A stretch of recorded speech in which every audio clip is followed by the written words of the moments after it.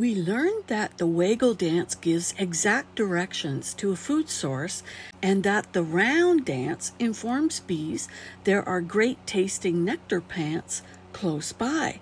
Imagine the hundreds of bees that have flown off to forage and are gathering up this nectar and coming back to the hive. But now there's a problem.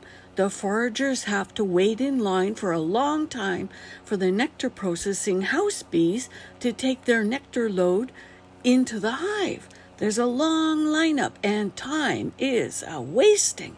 There aren't enough processing bees available to keep up. That's where the Tremble dance comes in.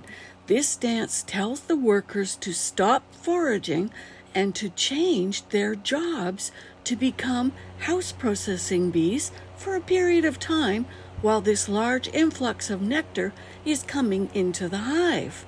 The motion is a shaking of the whole body back and forth, and it can be performed by one or many more bees until the message is received and acted upon by the bees.